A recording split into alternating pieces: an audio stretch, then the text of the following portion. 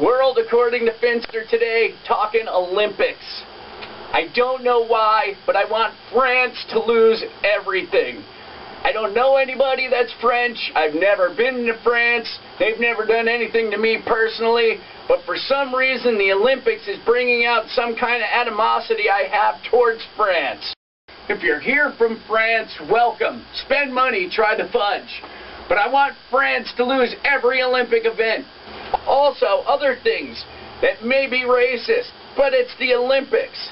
Is it wrong to think that somebody from Russia is going to win powerlifting? Is it wrong to think China is going to dominate ping pong? I mean, they got a guy named Dong Dong on their team. Is it wrong to think that somebody from Kenya is going to win the marathon? These are just things that are given to me. Go USA!